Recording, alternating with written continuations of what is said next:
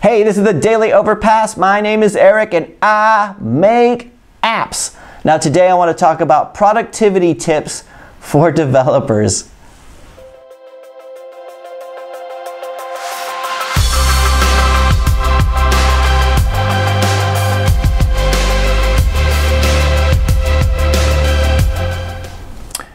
Alright, so today I want to answer a question that came in on episode 553 from Dami Salawu. Dami says, thanks for sharing this, Eric, but could you share some time management / productivity tips for developers? Though I'm not really into mobile, but I think I'm guilty of delaying projects most times even though I really don't want to. It just happens. I find myself taking more time than it really should, or maybe I underestimate the time it should take. I'd really appreciate it if you could share some tips. So when it comes to productivity for developers or productivity tips for developers, there's so much we could talk about because I think that developers have a special kind of lazy. When we get lazy about things, we're like more lazy than anybody else. It's not like we sit there and go, I've been working at the construction site all day and I'm dog tired. No, sometimes I'm so lazy that I won't even want to open Xcode, right? It's just it's lazy upon lazy, but the laziness helps us as developers because sometimes we will invent tools to do things that are very repetitive.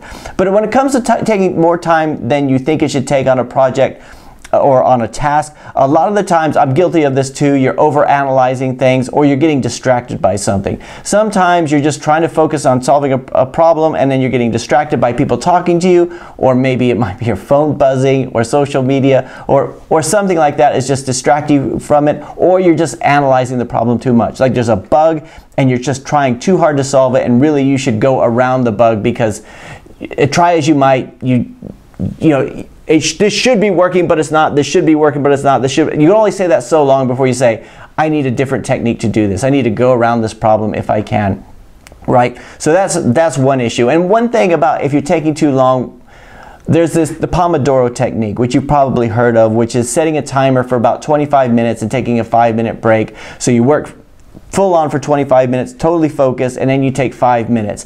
A lot of people do this a lot, and a lot of productivity people talk about the Pomodoro Technique. To be honest with you, for me, I will use it for maybe 3 or 4 days in a row, and then I kind of leave it behind. So it's only when I really need to be focused on something like, dude, this needs to get done today, I'm going to say, if it's not done by this certain time, then I'm gonna leave it. Or so you just know you're watching the clock the whole time and you have that sense of urgency. Because sometimes on a project, especially a long project that lasts weeks or months, you don't have that sense of urgency until the very end. So it's good to keep setting those goals for you. But like I said, sometimes we're just lazy. I've read so many books on productivity from different areas. One of them is Getting Things Done, which is probably one of the more popular ones. It's a really good book on productivity. But there's this one that I read which I think relates more to developers and creative people more than any other, which is this one I read. I know I've probably mentioned this before. It's Twyla Tharp's The Creative Habit.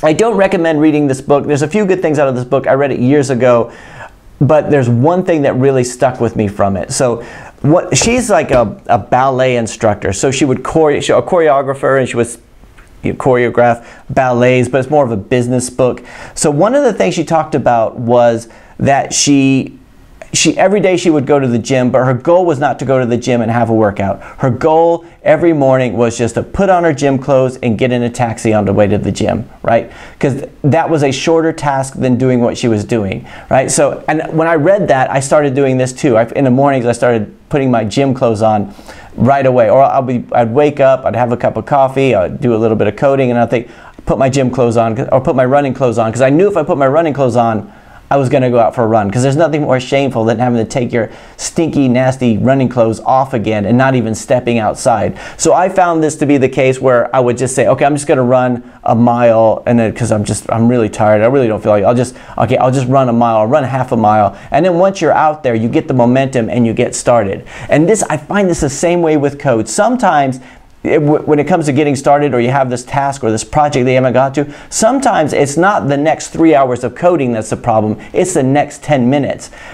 If you read books by writers, they'll do this too. They'll say, just sit down and write 3 pages, and then once you get into the flow of it, you get the momentum. You can't just go from from 0 to 60 miles an hour, you have to gradually work up, and sometimes it's just getting the momentum of doing it.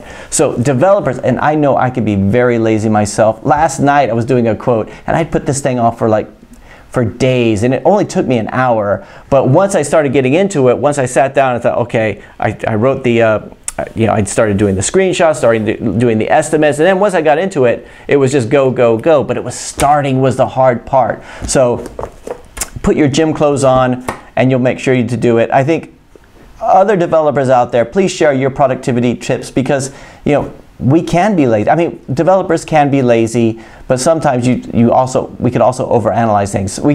This is one of the things about clients. They never know if we're working super hard or if we're not working at all, because we could be working super hard and overanalyzing something, it's taking too long, or we could be not working on something at all because we're just not getting started, or we're just being lazy. So let me know what you guys think. This is a really good question, especially we got the new year coming up. What are some of your productivity tips for developers, and what works for you? Anyway, that is it for today. Thanks very much, Dami, for the question. That is it for today.